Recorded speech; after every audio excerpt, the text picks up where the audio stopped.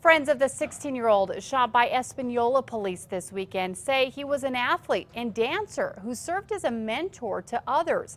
Police say he had a weapon, but they're not saying much more about the circumstances. News 13's Crystal Gutierrez is live in Espanola with new details. Flowers, candles, and notes. A memorial for 16-year-old Victor Villalpando now sits across the street from where the teen was shot and killed by police.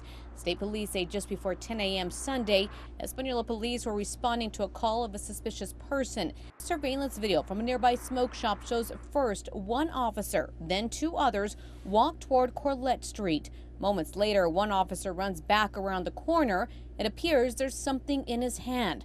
What happened next was caught on this camera, but that video is in the hands of police. State police say the teen pointed a weapon at the officers, and that's when one officer opened fire. Villalpando died moments later at the hospital. My heart stopped.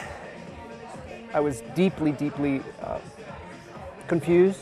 Confused because Roger Montoya says that Villalpando was no criminal, saying the teen was a gymnast, dancer, and a teacher at his studio, Moving Arts Espanola. In the last 2 years, classical ballet, which led him to a successful audition for the New Mexico School of the Arts, where he was headed this September.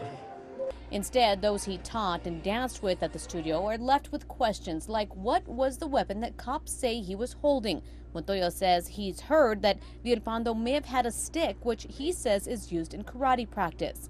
My interpretation of the stick was that he had acquired it and was practicing with the stick, which he often did. Then there are reports he had a gun.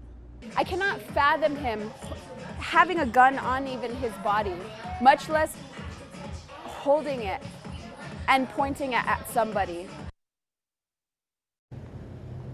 Now, state police say when officers confronted the teen, they tried to de-escalate the situation, but they say when he pulled out a weapon, that's when one of the officers fired. Witnesses say they shot the teen right by this wall. Now, at this time, state police are not confirming just what kind of weapon Villalpando allegedly had in the incident. No officers were injured. Back to you.